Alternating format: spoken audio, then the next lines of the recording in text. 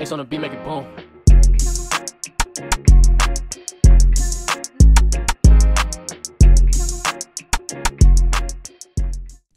Yo, what's up, everybody, and welcome to another episode of Let's Talk About It. I'm Alan Ford. I'm Will Hill. And today's episode is about the documentary called Take Care of Maya. Right? Taking care of Taking Maya. care of, no, it's also Take Care of Maya. Oh, take care. Yeah, take care of Maya. Megan. Megan? Yes. Megan? I never said Maya. I said Megan. Oh, okay. It's on Netflix. The documentary is called Take Care of Megan. It's about the Kowalski family and how Megan was sick in Child Protective Services, technically in Child Protective Services custody, which they should never be in Child Protective Services custody like that.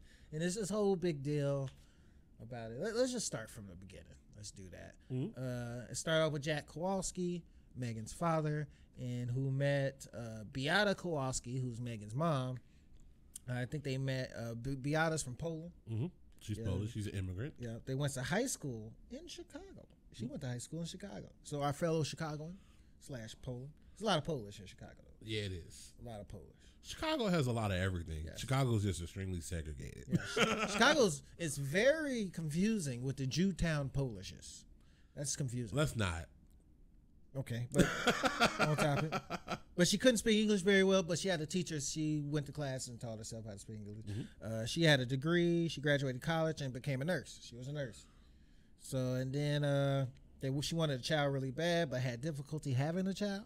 Right. Which that tends It to happens. happen. Especially, it's crazy when you want kids, you always have difficulty getting them. But when you don't want kids, you get them like that. I think we underestimate what can go wrong when having a child. Right. So the human body is not perfect. There's a lot of anomalies. There's a lot of just things that don't work properly. We see kids all the time. Like you said, you see a lot of people who take having kids for granted, and you don't think about the people who want kids who cannot have them. True. And and then she ended up having kids. Her firstborn was Maya. Maya was her firstborn. This is like, I want to say mid 2000s that she was born. Early 2000s. Early 2000s she was born. Yeah. Early 2000s she was born. Then 2 years later they had their son Cal. And in 2016, Beata was a nurse helping people at home, and her husband was a firefighter. Or was he retired? Did he retire, or was he just firefighter? Because they had a nice ass house. I remember. They had a really nice They house. did. They lived a comfortable life. They were not rich. They were not rich. They lived very comfortable. You don't have to be rich to be comfortable. 100%. You don't have to be rich to be comfortable. They were nice. Like Maya got sick. She felt a lot of pain in her body. She went to a bunch of doctors. Mainly her legs. Yeah, mainly her legs. It was just, she said, what, burning sensation? Yeah, she said her legs were burning. Stomach aches, right? Headaches. Yep. And she was 7? Yep. She was 7. And I think a lot of doctors said it's probably mental because nothing was wrong with her. Right. She was complaining from all these issues, and when they would test how they would normally test, they wouldn't find anything that would show up in these certain tests. Right. And because she had I wrote it. She had breathing problems. Her skin was on fire. She kept getting headaches, and she couldn't walk. Right. She couldn't walk, and all these doctors said it was all in her mind. All in her mind. Right. Which it could happen. That's new. I never heard that. No, it could happen. Like mentally, you just be like, "Down, I can't do all this stuff." Basically, they were saying she was lying. Okay. Not like, oh, this is happening, but it's in her head. No, she's lying. Basically, that's what they were saying. Right, because they just lying for attention. Right. Yeah.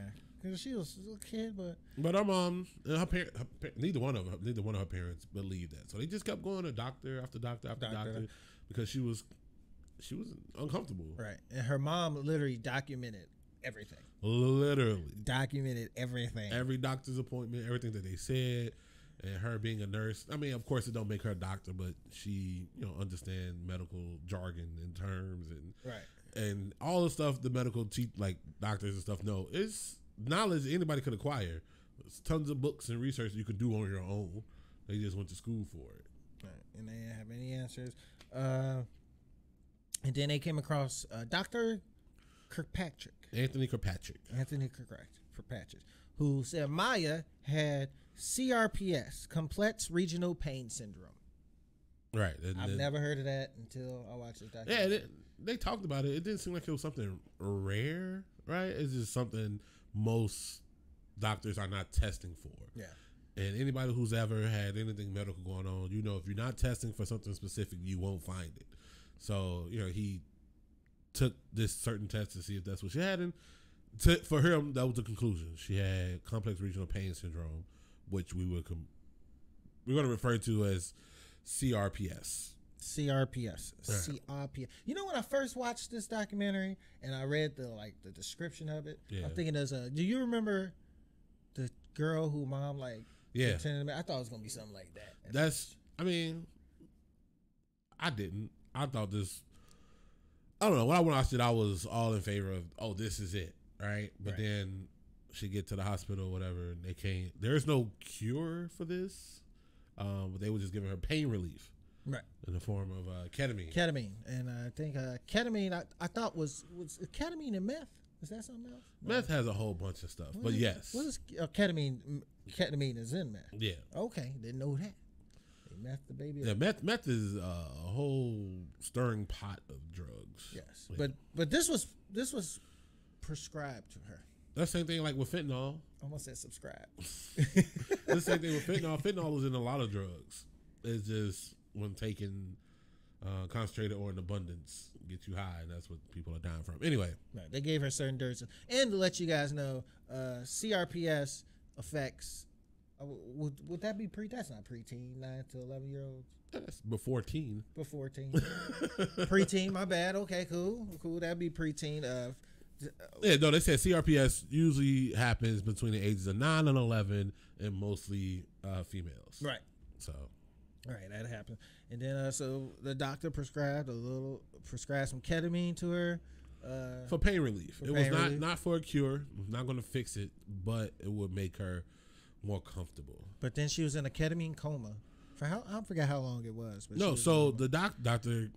Kirkpatrick had heard that they can put her in a drug-induced coma, a ketamine coma, which has been shown to get rid of CRPS. Right. Like completely. They go in a coma for 3 days, they come out of it, and CRPS is gone, and people grow up to live perfectly normal lives.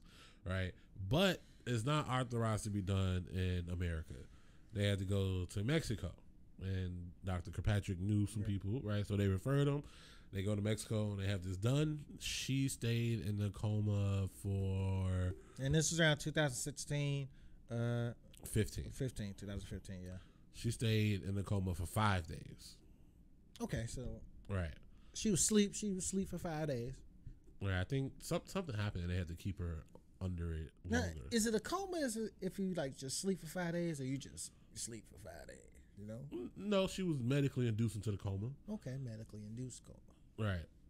So she was not awake during those times. See, so if you put medical in front of it, it's okay. What other type of coma? I mean, I'm just saying, coma? Anything. If you put medical in front of it, it's okay. Like what? Huh? Like what? Give me another example. Medical pre-ejaculation on her back. What? I got a disease. No. I'm sick. I got a disease. I'm sorry. It's a medical condition. No. That could be a medical condition. No. As soon as you turn around, you're like, oh, I'm done. Medical condition. See, you just put medical in front of medical murder. It's just murder? Medical. No. Happened in the hospital. Right. It was a bunch of nurses killing people. That wasn't medical murder. They just called it murder. Oh, shit. Yep. It was. All right. Anyway. But then she gets out of it. She's feeling all better. Right. She did her 5 days in a coma in Mexico and come back, and she's doing her physical therapy, right? She was doing the thing where to reach up. She couldn't move her arm at first, but then when she came out the coma, she was able to move put her it all the way back. Yeah, it stuff. was. I want to say borderline a miracle because they had exhausted all their other options. This was their last resort, and it worked. They did. Maya was perfectly fine. She was perfectly fine. She was still in a wheelchair though. She was still right. She had to get the strength back in her legs, but she was not in pain. And was learning to walk again. Right. She was well on her way. Right. Now, Dr. Kirkpatrick did say it could come back. It could. And on October 7th, 2016, it came back. She had a relapse. It was I want to say a tornado storm. It was a storm, made her scream and say all this stuff. Her tummy hurt. The feeling just came back. Yeah, it just crept right back in it. You know, so they now rushed. she was dealing with it. Was the St. Jude, St. John's? What's the name of John Hopkins. John Hopkins. There it is. John Hopkins Hospital. They rushed her there, and then that's right. They explaining to the doctors and the nurses everything that they've been through. And mind you, CRPS is not something well known. It's not. It should be, but it's not. I feel like in the medical field, y'all need to hear all this stuff and take it into consideration. This is a medical diagnosis, whatever, and they didn't at all believe them. So they get there and they telling them that, all the trials that they've been through and how they were prescribing her ketamine and the microdoses to help deal with the pain. And, but the doses was larger than what they would usually do in the hospital. So, which raised red flags to all the nurses, all the staff in the hospital. Wait, what was that color? What was that color you said? Huh? Red flags? Okay. All right, cool. You didn't say red, but I said red. All right. What does it sound like? It sounded like you said red. No, red flags. Okay, all right, cool. Red flags. All right. Yeah, which caused everybody to now question whether this girl was safe. Right? Because of that one show where the mom was lying to the doctors and said her daughter had all this stuff. They based it on, that was real life. Right, that was real life. And some parents do that, right? They, for reasons unknown to me. They call Child Protective Services. And that girl stayed at John Hopkins. They call it Munchausen's by proxy. Munchausen's by, I got that. Munchausen by medical child abuse. Yeah, Munchausen syndrome is medical child abuse. Put medical in front of it. So, this guy. Munchausen's by proxy. Medical child. They could have just left it in medical child abuse. Why put the big words? And see, that's why I couldn't be a doctor. That's unnecessary. Like a heart attack, you having a cardiac, what is it? Cardiac arrest. Cardiac arrest? No, just say heart attack. How hard is that? Because they say things in relation to the real terms of your body. It's just make it simple. Okay. Just because doctor talk. I mean, we know comedy talk. What? Everybody knows comedy talk. No, I can't. I feel like I couldn't walk to somebody random and be like, you know what a callback is? Okay, I see what you're saying. I see what you're saying. Okay, back to some lady named Sally Smith, who was she like a director of the Child Protective Service, something like that? She was in charge of all the. She made the decision on whether the kids should be taken away. She was a bitch, man. Hey, for real. Y'all hear about it in a second. Y'all gotta watch it. She was a bitch, dude. So. Just kept Child Protective Services come in and they go, yeah, no, this is Munchausen's by proxy. And now the parents no longer have no control over what happens with their daughter. They can't even see her. Right. They take her out and, they can't even talk to her, not on the phone. Everybody in the staff, all the staff at the hospital said it was the mom, but not the dad. Because the mom was very adamant on the dosage, what she should be taking, how it should be administered, all that stuff. So oh no, the mom is perpetuating this, that she's sick, and we doing all our tests and we're not finding nothing because they was not doing the test. Not at all. They wasn't doing what the mom said she did. They were not doing what the mom said they should do. Right. Yes. And she's a nurse, and I would think other nurses would be like, oh, well, you should do this and all that stuff. I thought they were like communication. Right, like if it was a cop and another cop, you'd be like, "Oh, okay, let me do what he said." No, that's not. That's like giving a comic a punchline. They go up and do something totally different after they just came and asked you for your help. But no, so it's like, I get it though, because who would be able to medically abuse their child better than a nurse? That is true. So yeah, you have to.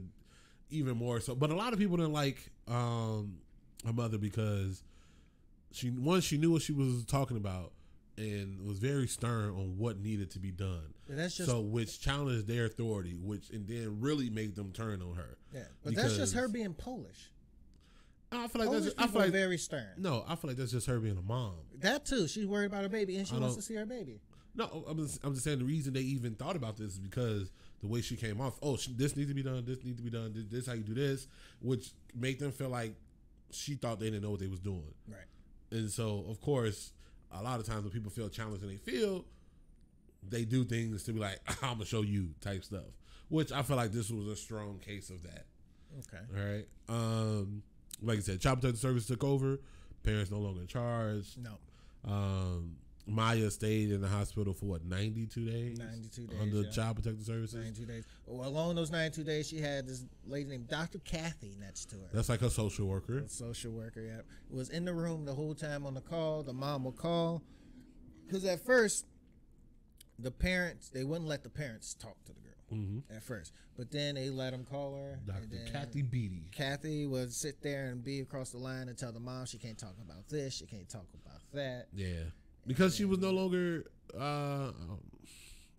parental rights was taken. Right. But they didn't want them prying at the door trying to get information on, how they're taking care of her, to what medications and what dosage and none of stuff like that. But Kathy Beatty got a little weird. Very weird. She was like, making it seem like she was going to take this girl in, like, because she's going to be a foster child.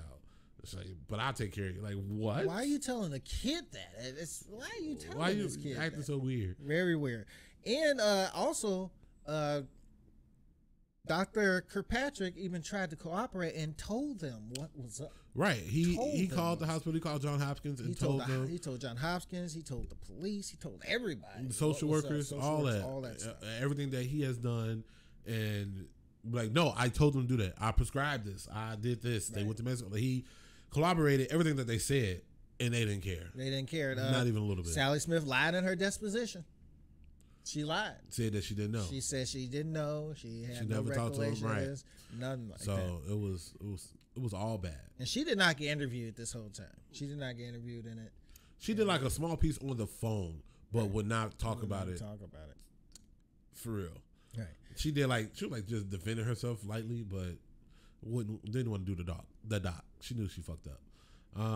They never told, and you shouldn't tell Megan why she was separated from her parents. Would you?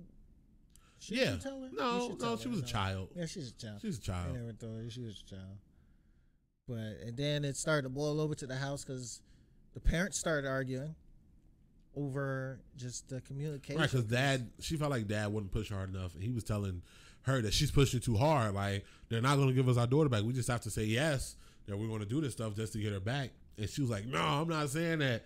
And so, like I said, so they was like, all right, mom is the problem.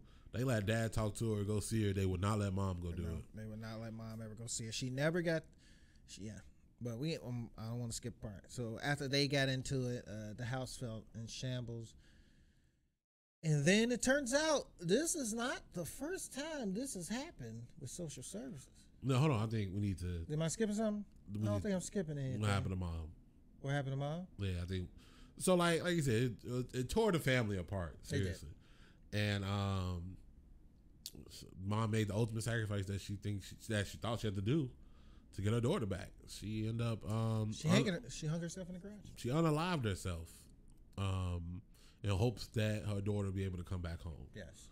And it was terrible because her brother found her. Yes, in the garage. Dad and son, they come back from going to see the daughter.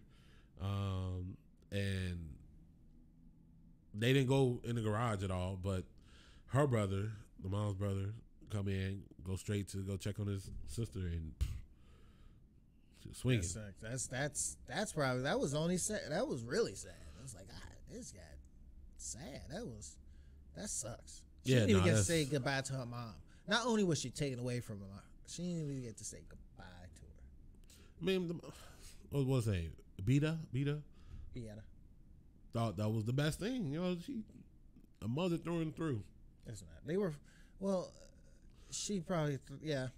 It is, bro. It's so messed up because at the end of the day, it worked. Yeah, she was back at home, and that's really funny. Like shortly after, like that's messed up.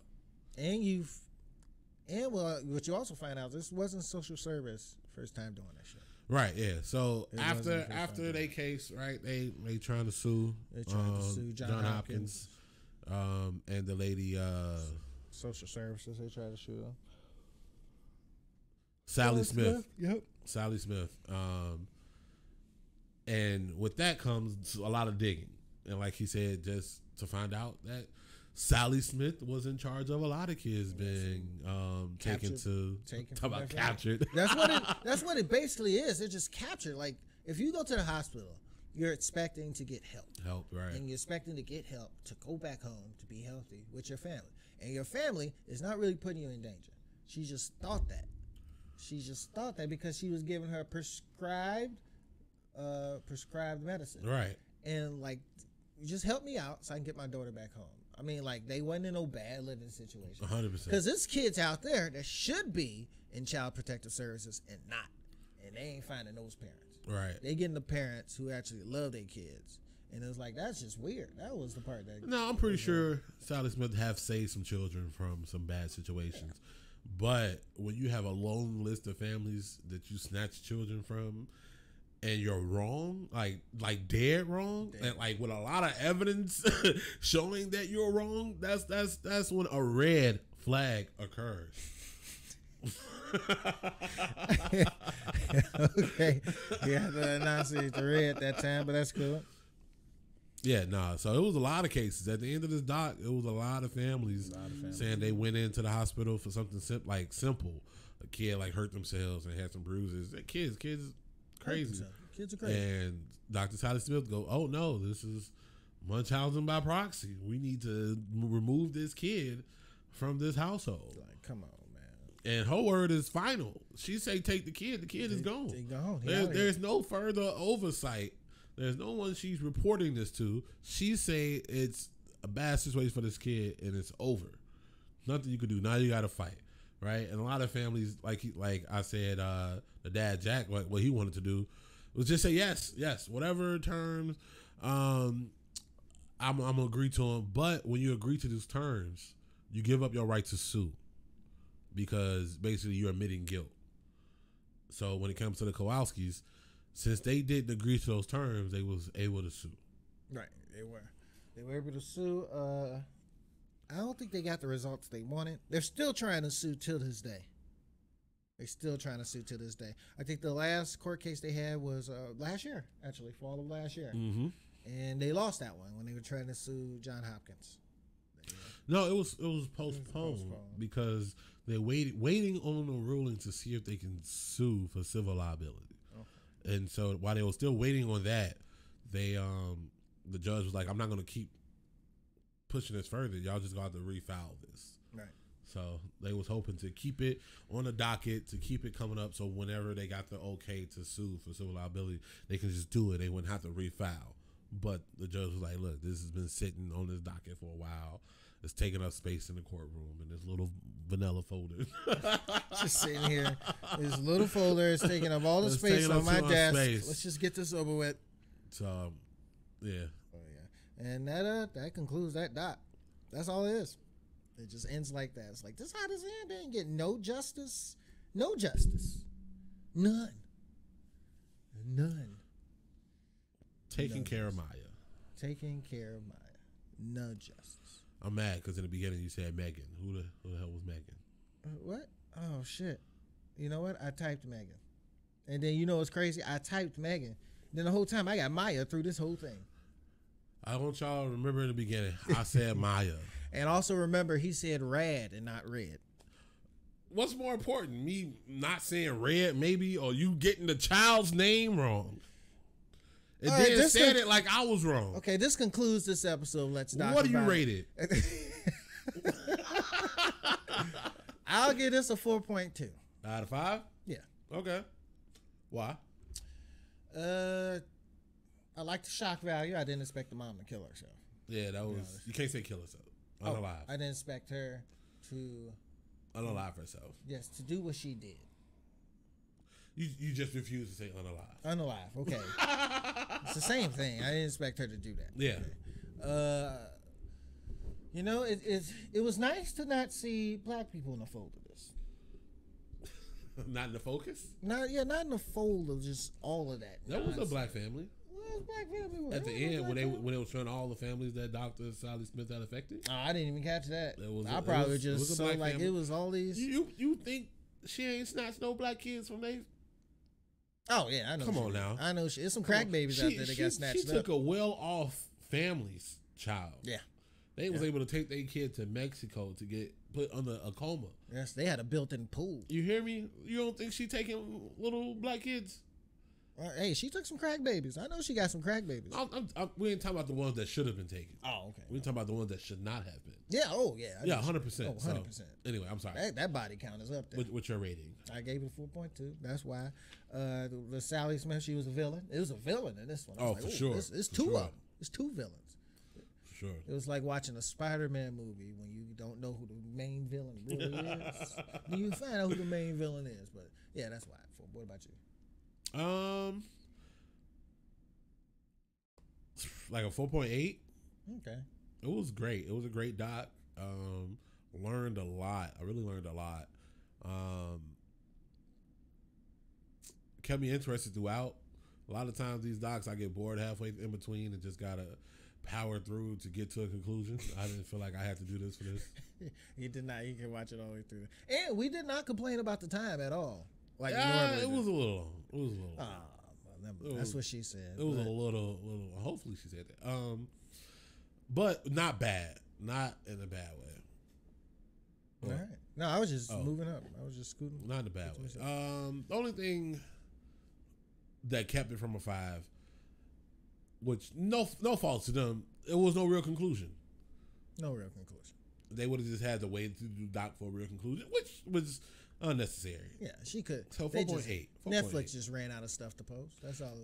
What you was gonna wait another 2-3 years to 2-3 years? That's how long that's postponed to? No. I'm talking about the court for a lawsuit. Oh my god, that's long. Yeah, no, it's still ongoing. Like right now, they still fighting it. So it's like, still trying to sue. So they're gonna wait till they finish suing. They like I said, beyond their control. Well, the court system just prolonging everything. So. The judicial system is terrible. The what? I can't say judicial. Right. Judicial. Yeah. There you go. The judicial system has judicial. All right. Judicial, but judicial. I can't say it. Okay. All right. That can the jujitsu. That's hilarious. Judicial. All right, that concludes this episode of Let's Doc About It. Follow us on YouTube, Facebook at Let's Doc About It, TikTok as well. Like us on Instagram, LDAI Pod 22. Follow me at Florida Comedy on all social media. And you can follow me on all social medias as Simply Just Will. We're done. Again, if y'all got any docs y'all want us to watch and review, please put them in the comments. Please. All right. Peace out. X on the beat, make it boom.